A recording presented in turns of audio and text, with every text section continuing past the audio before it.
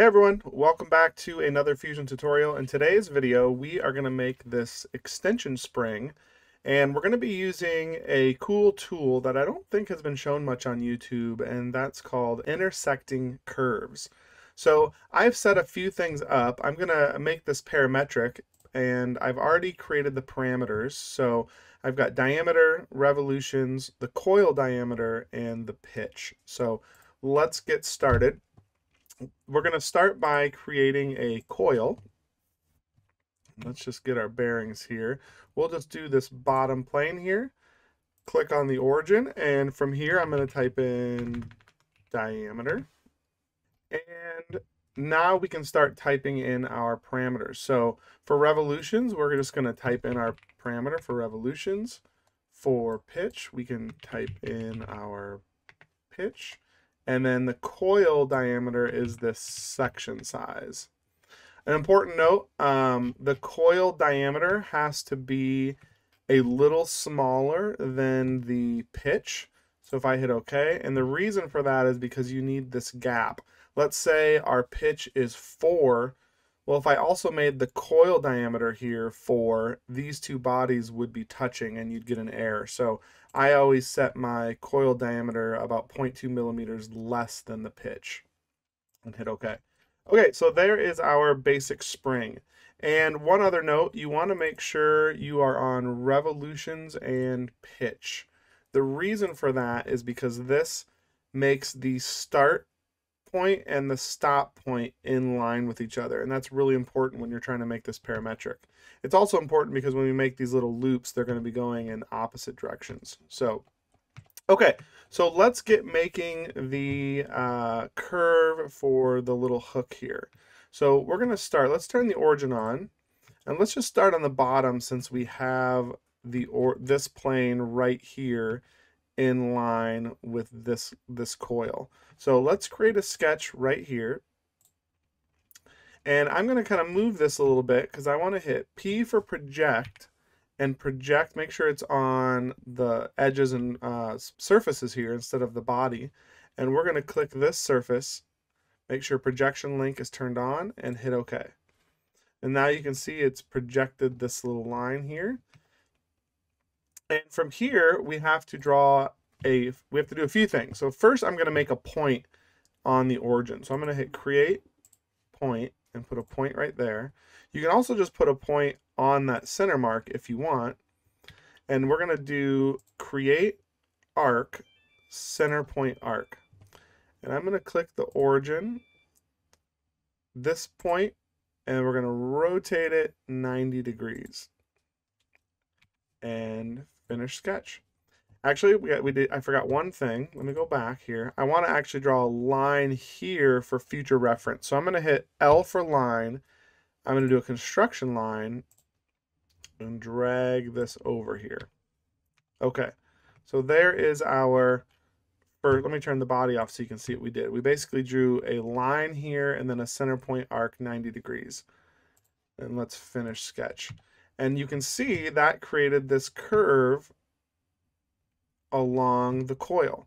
So now we're going to make a curve in the opposite direction, or in a different direction. So in this front view here, we're going to create a curve that now goes up like this.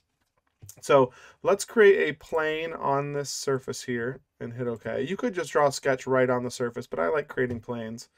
And then I'm going to create a sketch on that plane. I'm going to move my view a little bit. P for project. I want to project this construction line here and hit OK.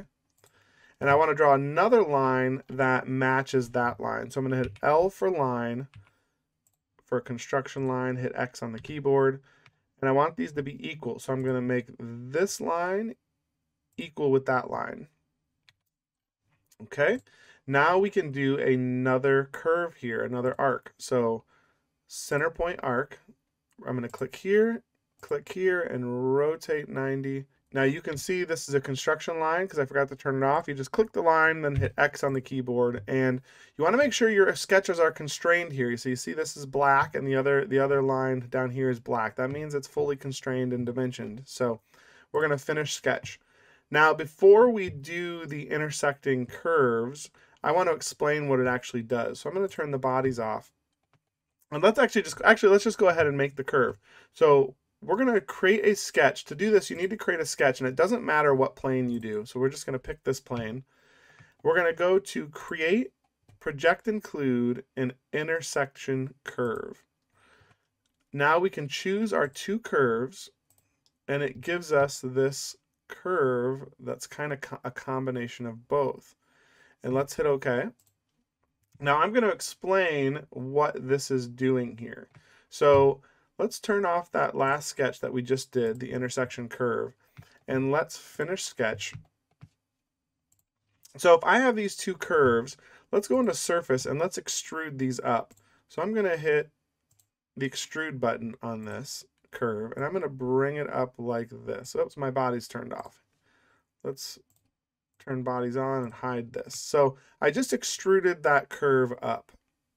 Now let's do the same thing for this curve. So I'm going to extrude this way. Now you can see where they intersect here. I don't think I extruded this one far enough, but it doesn't matter. You can see this line where they intersect. If I turn that sketch back on, it drew that line, and that's what intersection curve does. Let's just back up here. I'm going to delete those. So now that we have that curve, we can use that to kind of make our hook. So now we're going to make this hook go this way. So I'm going to do another sketch, and we're going to choose this plane. I'm going to hit P for project to project these 2 points here. Hit OK. And now we can do another arc. So center point arc. We're going to start here, and we'll just rotate around. I think I did about 200 degrees last time. Hit enter. Finish sketch. And we can now go back to the solid tab, and we can sweep this. So we can go to create, sweep, click on that surface. Path is this intersection curve and this arc right here. Make sure you're set to join and hit OK. So let's hide these sketches here. Turn off our origin, and there is our hook.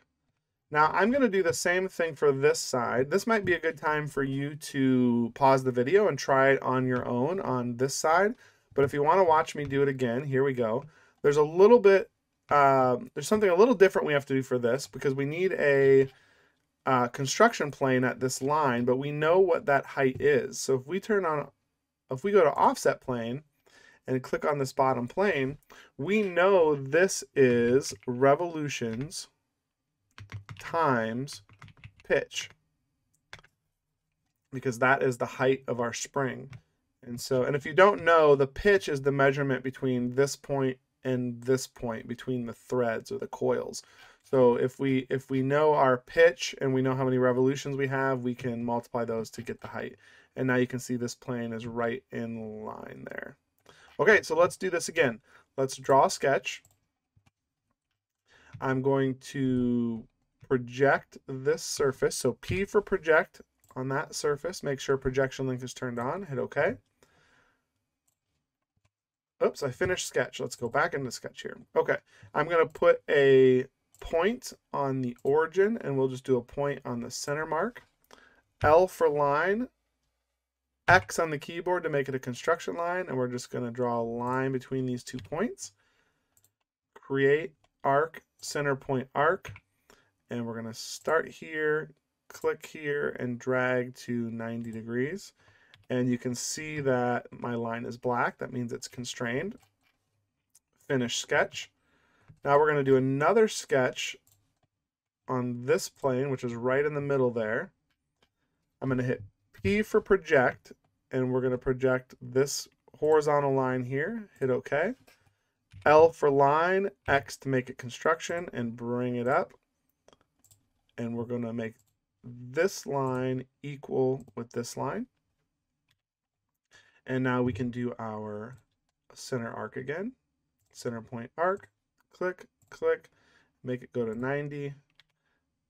Make this a solid line instead of construction. So there we have our 2 curves. So finish sketch.